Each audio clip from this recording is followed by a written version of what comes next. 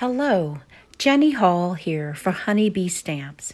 Today I'm creating a Slimline card with the Paper Hugs Stamps and Dies from Honeybee Stamps. There are 2 hearts as well as an arm die for each one of the arms on the image.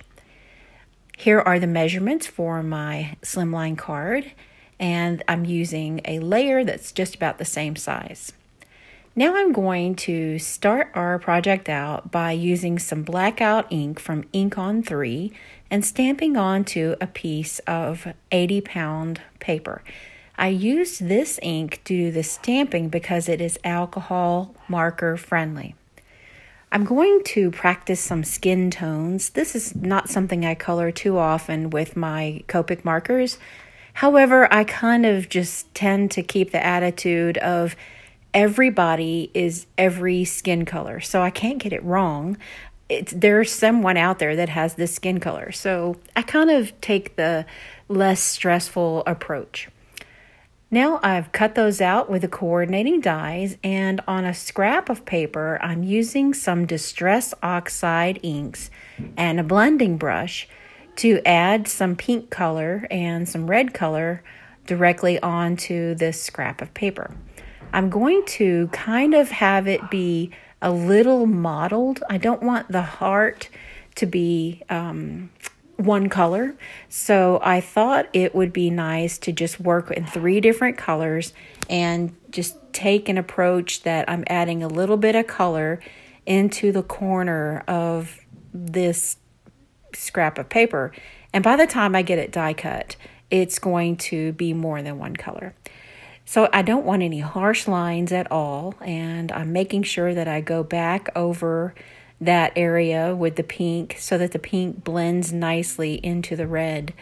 The idea of the card is to feature a heart, very, very clean and simple style, very quick card to make, and be a wish I could give you a hug kind of card.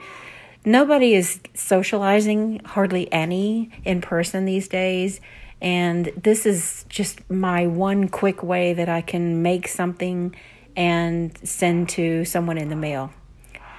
So I'm going to stamp my greeting directly on this die-cut heart, and I'm using some waterproof ink this time. I'm using VersaFine Clear Nocturne because the other ink was not waterproof. So I'm going to adhere this panel directly down with some double-sided tape. I'm not using any foam tape on that layer, and I am using a little foam tape on the heart and on each one of the arms. I just had to cut the tape really narrow in order to get it behind the arms. Now I tried a few positions out, thinking that I could have the arms come from the side, but it didn't give the look that I had in mind. Instead, I had a vision that the hands would be each holding one side of the heart.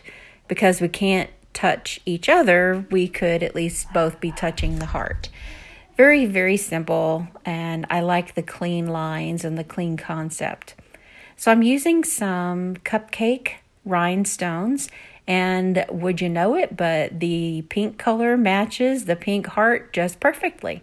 And so I'm going to add one down in the bottom corner, and in the opposite corner, I'm going to put 2 smaller rhinestones that are staggered to give an eye-pleasing design.